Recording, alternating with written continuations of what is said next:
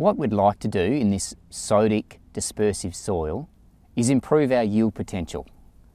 We can only do that through getting our roots deeper into the profile. This particular profile stops at around 350 to 400 mils, below which it becomes so dense and so hostile that roots don't enter. How do we get roots into that soil? We mimic what was there previously. This dark area here is an old tree stump, the root from an old tree stump.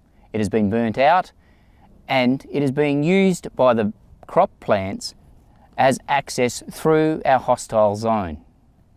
This is what we'd like to mimic. It has given us a greater depth of moisture and greater access to nutrients. However, we want it across the whole paddock. How are we going to do that? In this trial, we've used deep ripping and gypsum. Deep ripping helps us provide that structure or break up what is a very dense profile, and the gypsum helps us maintain that structure now that it has been implemented.